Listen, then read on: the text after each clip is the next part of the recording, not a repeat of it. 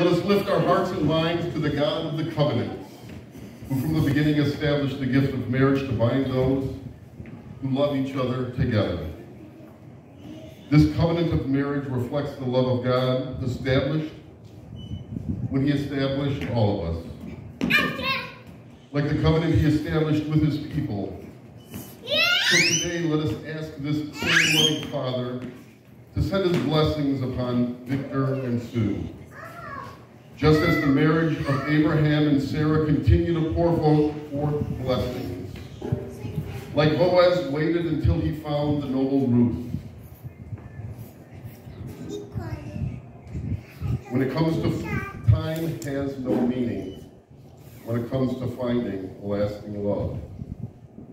We pray that this union between Victor and Sue is graced with health and prosperity. May this covenant made today prove as lasting as God's care for his people. For as high as the heavens are above the earth, so great is his love for those who seek him. So join me, family and friends of Victor and Sue, as we call upon the Holy Spirit to bless their union and to bless all of us. May faith, hope, and love bind this new couple together and draw all of us closer to you. And finally, let us thank you for this meal we are about to share.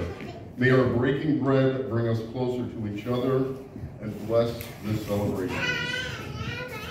Amen.